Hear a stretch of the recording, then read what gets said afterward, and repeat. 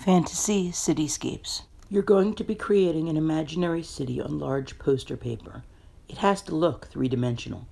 Your finished picture must fill the page. Use at least 3 reference photos. Your picture must have an extreme foreground, a foreground, middle ground, and a background. You must include overlapping. The buildings must have doors and windows that are in correct perspective. You must include at least 1 staircase.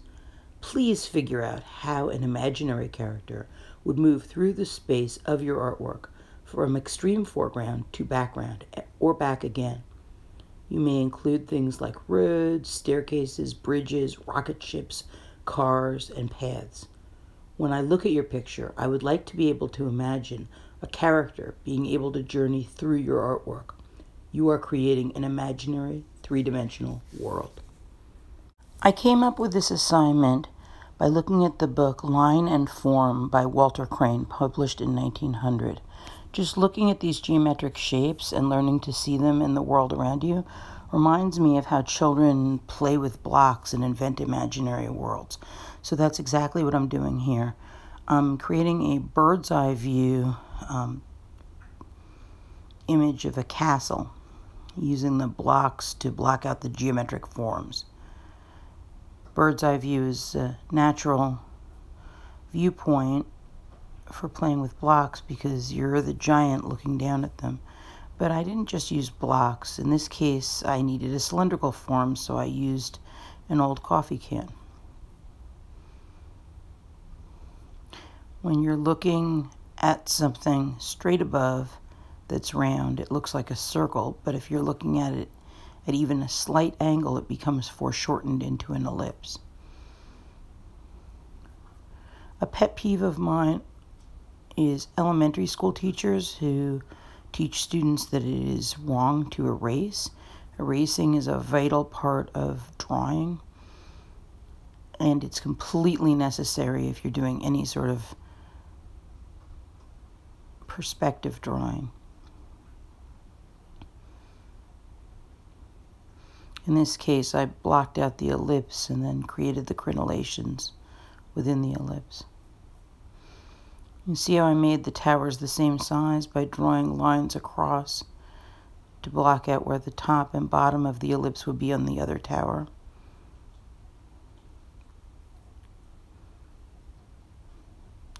Now in this case, I have a can of cleanser, and it just happens to be a cylinder with a cone shape on top. So I use that to inform my drawing of the far tower. And there's my overlapping.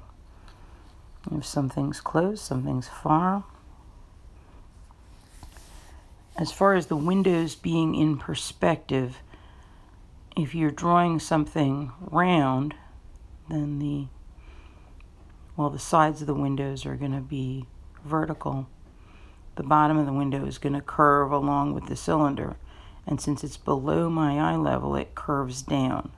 Since I'm looking down at the window, I see inside the window and the bottom edge of the window. What I do not see is the top edge because I'm above it.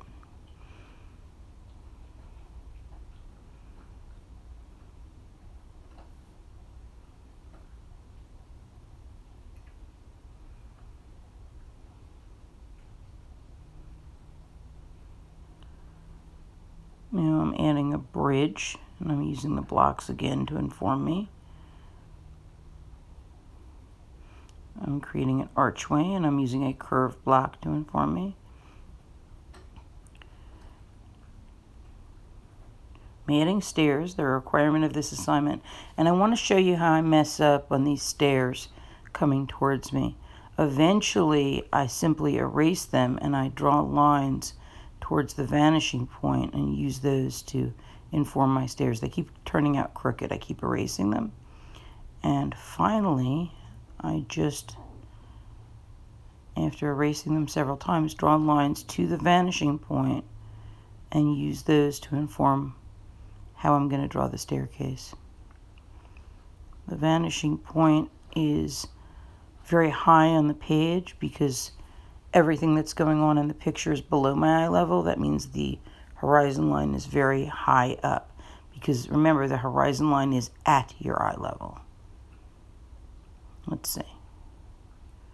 See way in the distance, the horizon line where that road disappears? That's above practically the entire castle. Now I need an extreme foreground, and I also need a way for a character to get any place in my story. I'm solving that problem by drawing a giant bird that is in the extreme foreground. That means it's very near the viewer's eye, and it can get any place in the picture. It also takes care of the overlapping, because the bird is overlapping a large part of the picture. It also, remember, another requirement of this assignment is to create the illusion of three-dimensional space.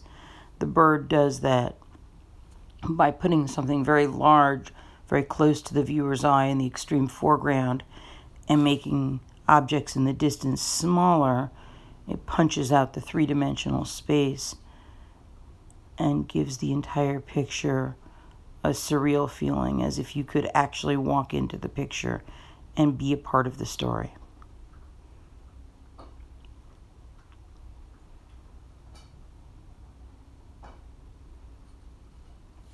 And getting back to my original picture that I showed you of the planets, the vanishing point for the buildings on the little planets is actually the center of each planet. And there's also a horizon line that is exactly on the eye level of the person holding the balloons. You can see it very faint because I erased it. Your horizon line is your eye level. Anything above your horizon line you're looking up at. Anything below your horizon line you're looking down at. And here again I have my layers of space. Extreme foreground, foreground, middle ground, background. And the person is getting to these other planets through his imagination, which is depicted by the balloons and the paper airplanes.